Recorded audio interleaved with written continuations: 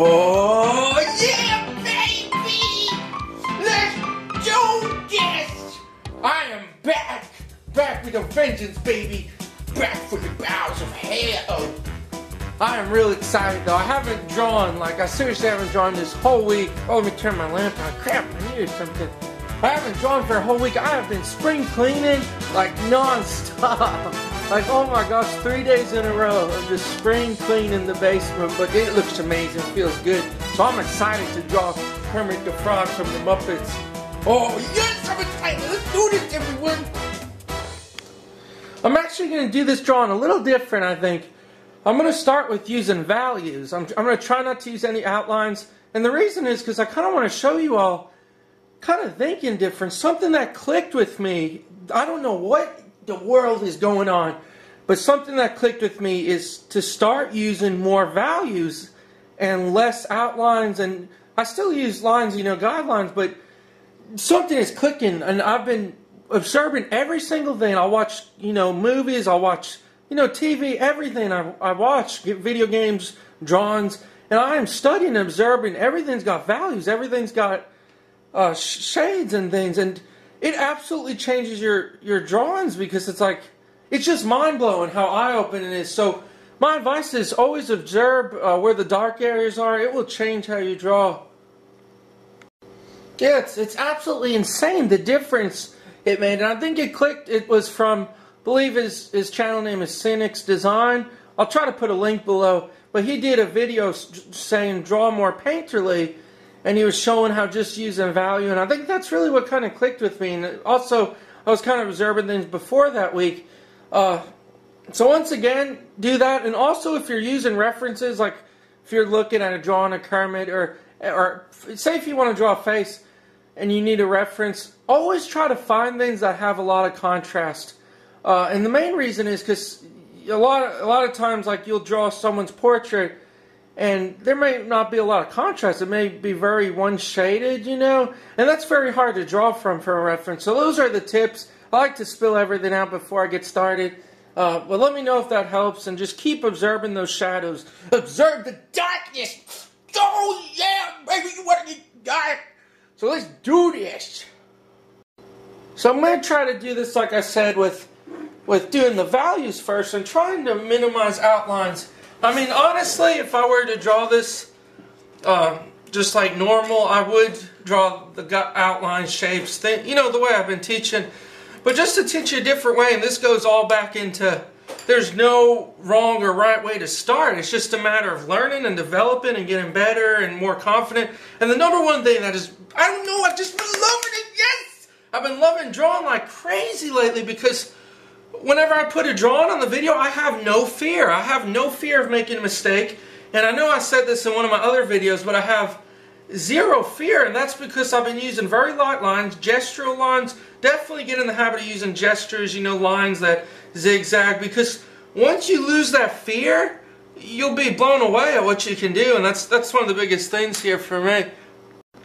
So, without further ado, Kermit the Frog.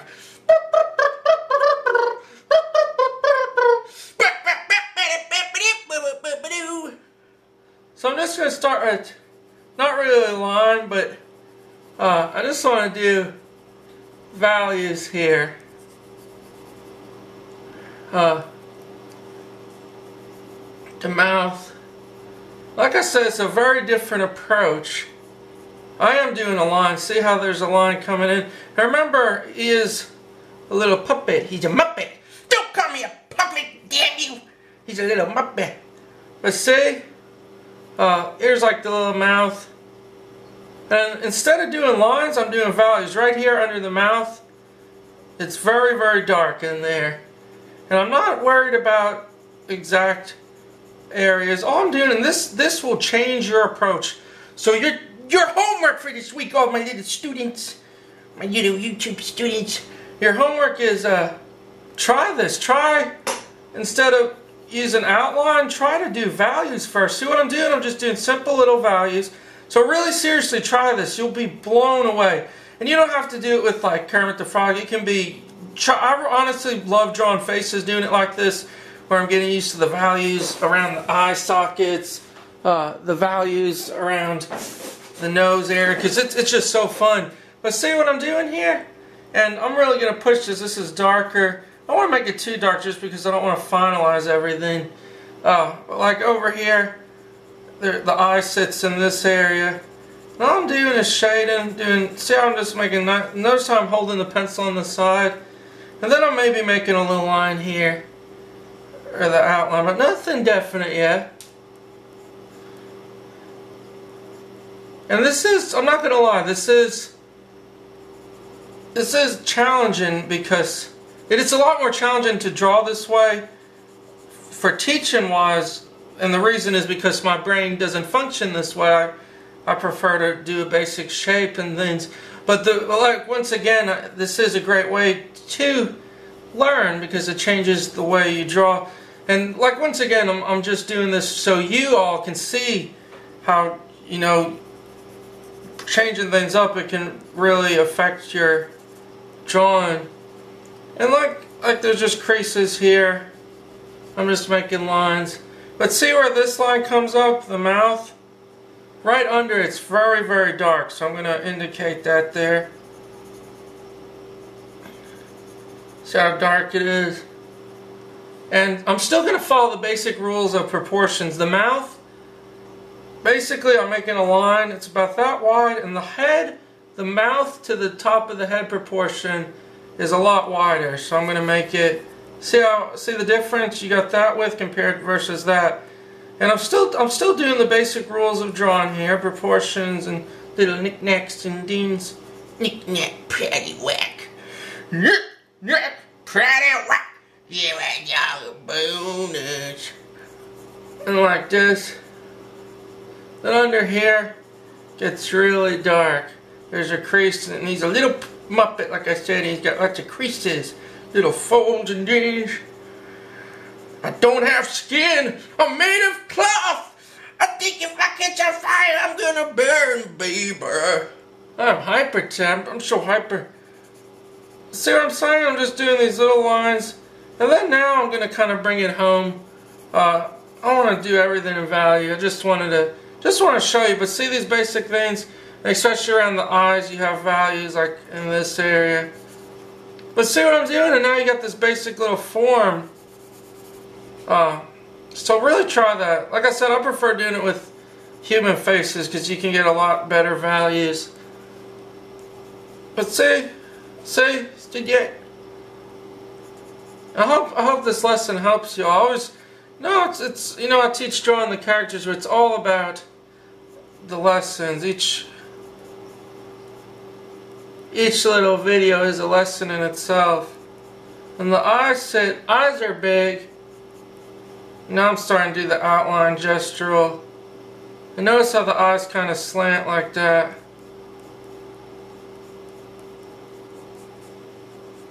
See how big they are? And the top of the head's got a little, not really crest. See how big the eyes are? I'm going to erase those lines. This is why you never want to make your final marks final. Like I always stress, don't compare it to your actual reference.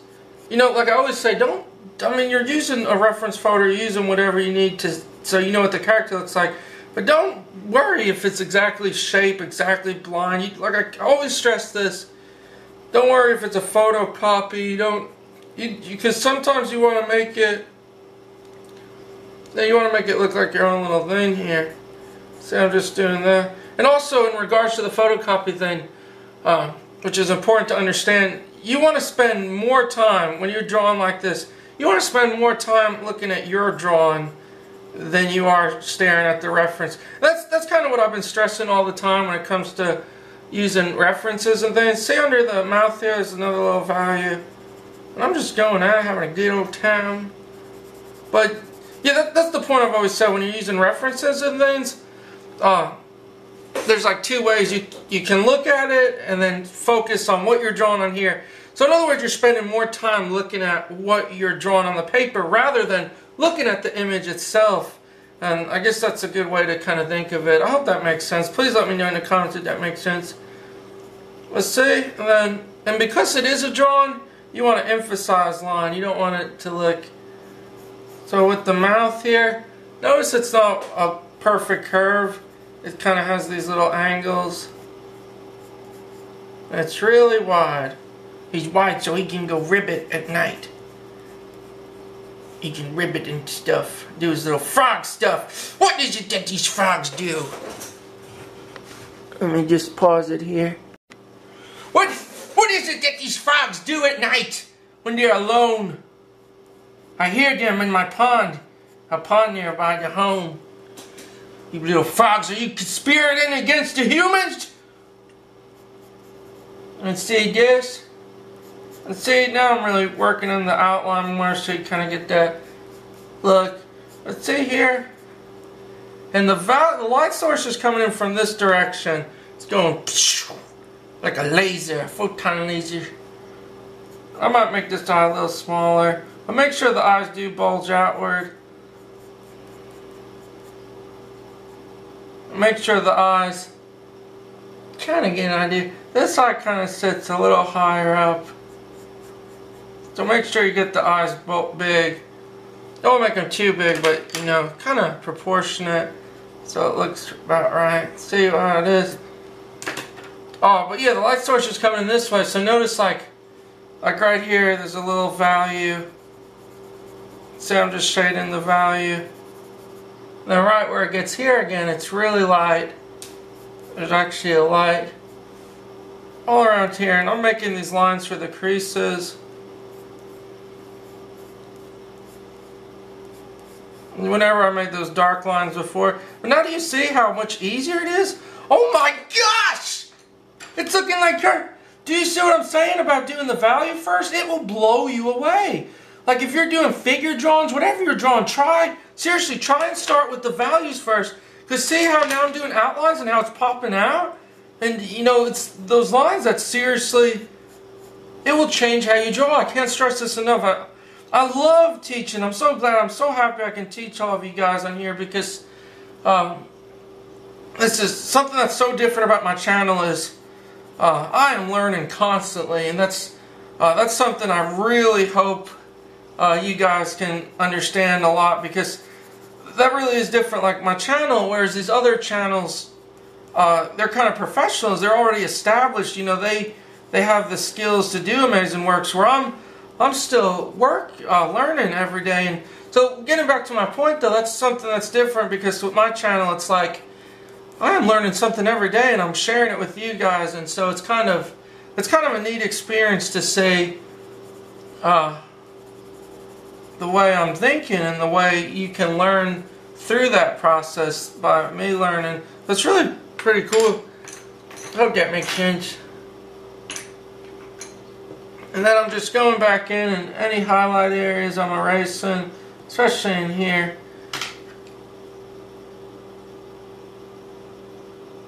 I'm trying to say,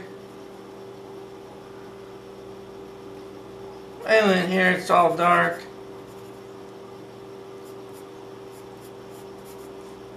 I'm going to come in and touch things up. Ultimately, no, little value in here.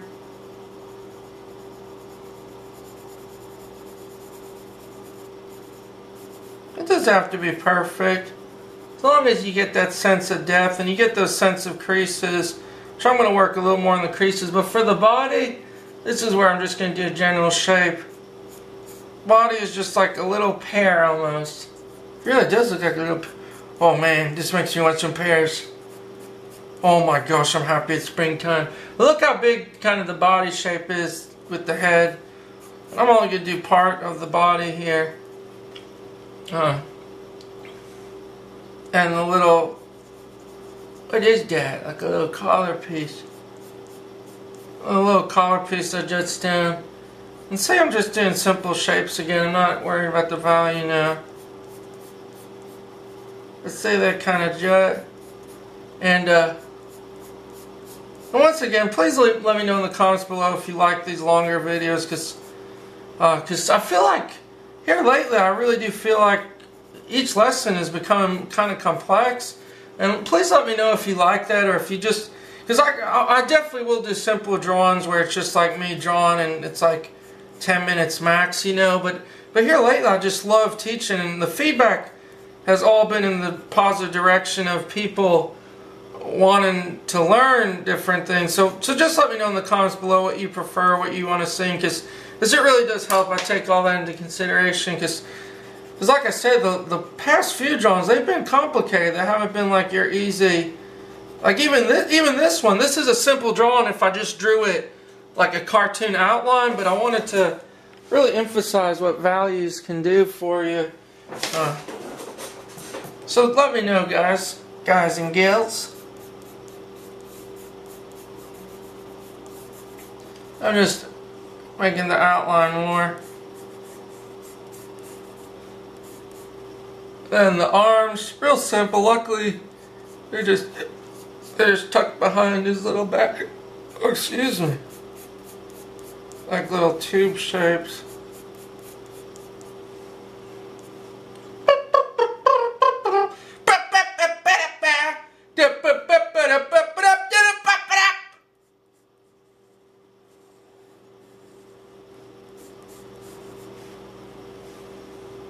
So let's define the face and bring it on home here. Bring this baby on home. So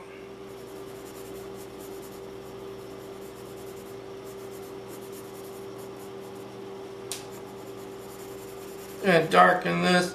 Gonna outline these eyes. And even the eyes have shadows on them.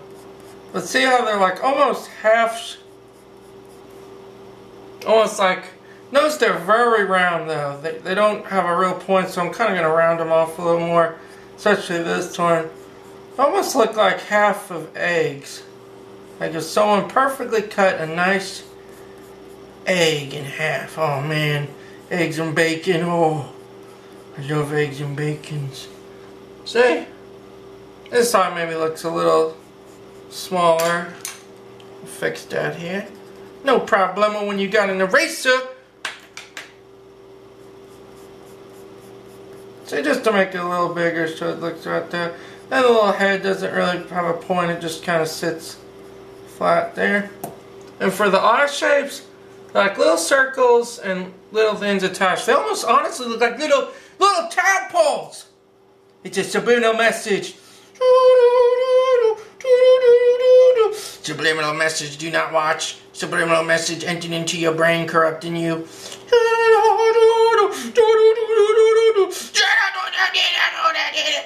We start with two simple circles, like that. And then these little shapes, like tadpoles. See the tadpole there? Kermit the Frog, you are full of mysteries and surprises. Oh yeah! Has anyone seen the new movie? That's what I'm drawing him too. See that? And then you'll darken it all in there. Make sure it looks like one shape. Oh, this is always my favorite part, putting little pupils in.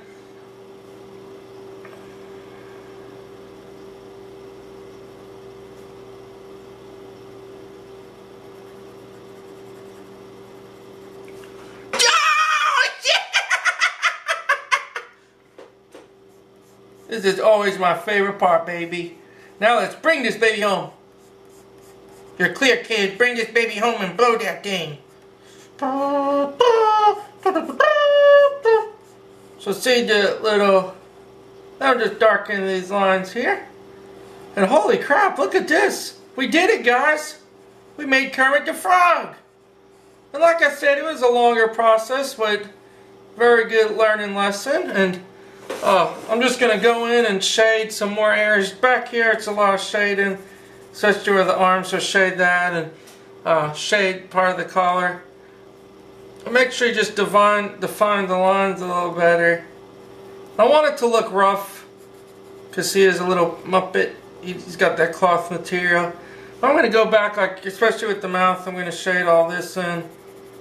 But I want this side to still be darker where we started. But holy crap, let me know if you learned something, guys. And man, I really have fun with this one. I was excited to draw today. And once again, really shade back here and just work on the shading. Under here is more value. Over here there's not so much. So definitely under here. And just shade in the little collar mats parts. However you want. But you can see I just added a little value. Really pops it out. But thanks everyone for watching. Share your drawings with me on my Google Plus place, and more drawings on the way. Thanks everyone.